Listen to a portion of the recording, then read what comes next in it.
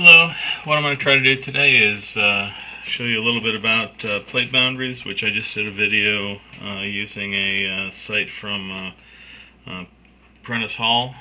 It was a shockwave expressing the three types of plate boundaries. This is another shockwave from Prentice Hall, I think. But basically this is a static view of it, actually showing you no motion. But as you can see in there, we actually do have the plates drawn.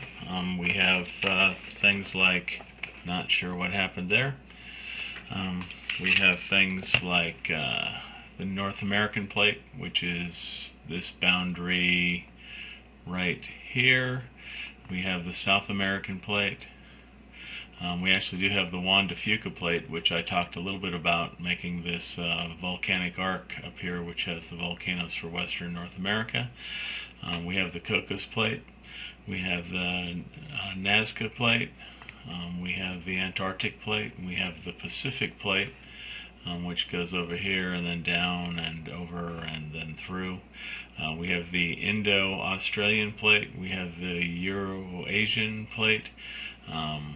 We have, that's pretty much it.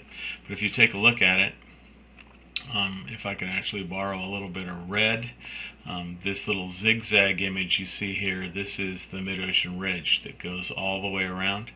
And places like right here, actually here's a better example, where this plate is being sort of pushed this way and this plate is sort of being pushed this way.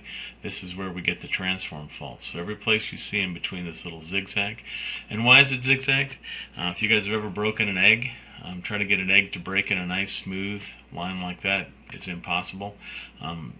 Spheres like to break this way, and this is actually where the Earth is broken in a 46,000 mile long mid-ocean ridge. These are the MORs. Mid-ocean ridges, and you see that spreading. This is the divergent force.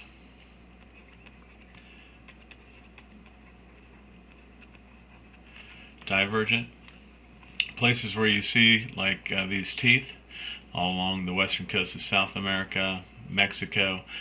The one that actually used to be here, North America, is now over the top, and why we actually have so many problems with the western part of the United States.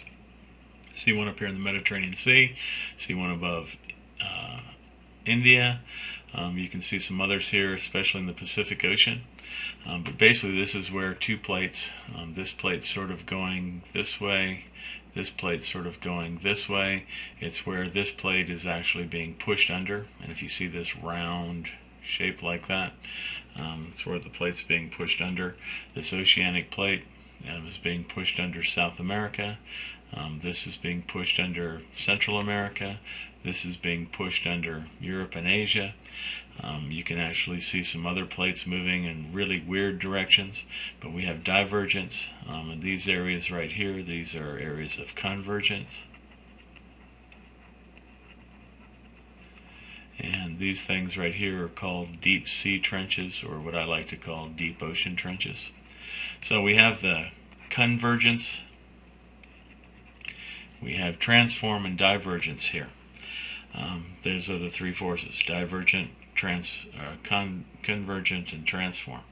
If I was to show you, and I don't know if I can enlarge this screen while we're doing this, but if I was going to show you this image, can I enlarge this? Looks like I can, maybe not. Well, this is pretty much the same thing, and what I'm going to do is I'm going to click this animation. This is Pangaea, 200 million years ago. You can see North America, you can see South America, you can see Africa, Europe and Asia, India, the Arabian Peninsula. Here is India. This right here is that piece of land that's off the coast of Africa. Madagascar. Here's Antarctica. Here's Australia. Here are some of what's going to make islands in the Indian Ocean. The Gulf of Mexico wasn't. The Atlantic Ocean wasn't. I can push this play, but I want to actually control this. So Pangaea in the Tethys Sea starts breaking up. There is the birth, the divergence, where we actually have a divergent boundary pushing North America one way and Africa the other way. That's the birth of the Atlantic Ocean. Not really an ocean yet, because it's actually not touching any of the salt water, but it probably is salt water. It would be called an inland sea at that point. It continues to get bigger and bigger, and then finally South America breaks away from North America. We get two supercontinents.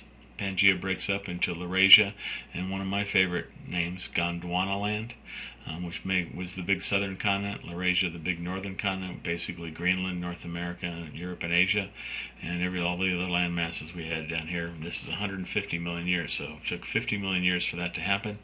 And then we started breaking. Okay, stop doing that. We had South America and Africa break, so the southern Atlantic Ocean started to form. You can see India and Australia start to break apart. India slams into Asia. Australia moves over 50 million years ago, and then it keeps moving, keeps moving.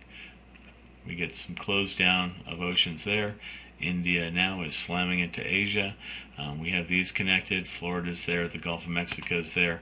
Looks very much like the world today. In fact, if I go a little bit more, here is present day planet. You can still see the shape of North America and South America. If you look over here at Africa, you can still see some of those forces. There's Sri Lanka, which is now there. The nice thing about this one is we can actually go into the future as well. But what I'm going to do is I'm going to go back to here. I'm going to push play, and there's Laurasia, Gondwana, breakup of the continents, moving into present day, and then 50 million years into the future. You can see this is Baja California and the Western California, San Diego, Los Angeles, San Francisco. And if I move it back to present day, Baja California, and then here's California. California is not going to sink into the ocean. California is going to keep doing what it's been doing and move off and north as the San Andreas Fault moves off in that direction, and just keeps moving and moving, and eventually we'll run into Alaska. You can see Alaska still moving to the north. You can see where they are today. So North America continues to move this direction. South America continues. Africa sort of this way, closing off the Mediterranean Sea. Australia has moved. India has moved and has actually shrunk as it's grind itself into Asia.